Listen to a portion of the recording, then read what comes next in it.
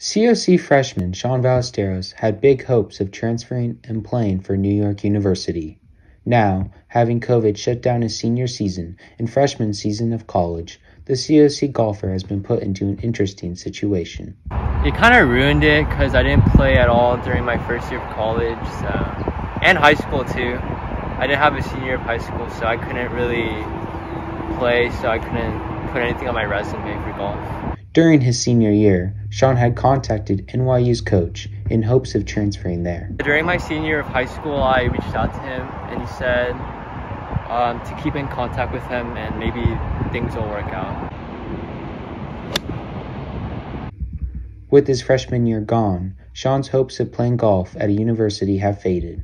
I don't plan on playing collegiate golf anymore. It's more of like, if I play, it'll be just with friends or something like that.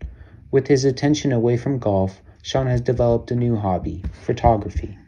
I started doing photography, so I got this camera so I can start taking pictures and handling the camera better because I want to go into the film industry. Despite turning his attention away from pursuing golf, Shawn plans to still be on the COC team. I'm still part of the team, but like I said, it's more of like a hobby. I don't really, it's not that I don't care, it's just that I don't really want to compete as hard anymore. For Canyons News, I'm Caden West.